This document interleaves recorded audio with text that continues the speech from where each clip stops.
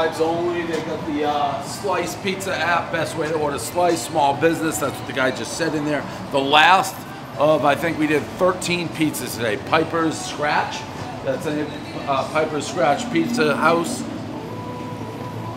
Shop. Pizza Shop. Piper's Pizza Scratch Shop. Where are we, Austin? We're somewhere. Where are we? Palm Harbor. Where? Palm Harbor. Palm Harbor. Palm Harbor. Another, when you do 14, 13 pizza places, first of all, yeah, I'm getting fat. I don't, like, it's really hard. I have a bad shoulder, 13 pizza places. We've had a lot of these. I don't know how to differentiate because we've had a lot of like just New York, basic, 7.4, 7.6 looking pizzas. We had a lot of them. This looks like it falls in that category. Just came out of the oven. Don't want to burn my face off. Still gonna do more in Tampa tomorrow. This grind doesn't sleep. This grind doesn't sleep. It's a never-ending game. I don't recommend it for kids out there like, hey, I want to grow up and be pizza man. Like, good luck. It ain't easy. One bite, everyone knows the rules. Here we go. Piper's Scratch Pizza Shop. Still so hot. First day without Miss Peaches. I miss her like the Dickens. Wow.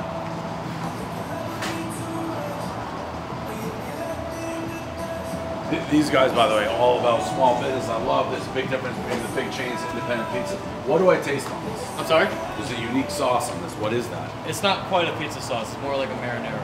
Okay, so it's a little bit like different. Our own little twist, yeah. Yeah, I like it. It has a little kick to it. The owner just called me and I have a special request. It's his daughter's birthday. Could you give a shout out to her? Let's do it, yeah. All right. You want me to call him or something? Or? Yes, I mean, I can just yell Call at the Bruce. air. I don't know. It's gonna...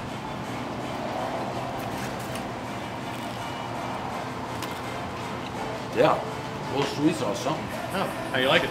Good, good. Hey, Bruce, you're on with Dave. You're on with Dave. What's up, Bruce?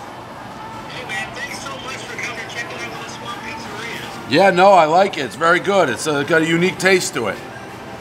Yeah, it's so this is something my wife and I've been doing for 25 years. I retired from corporate being a chief marketing officer and traveled all over the world. I brought a lot of these recipes into this place and we're just passionate about it. We love doing what we do. Yeah, it's good stuff.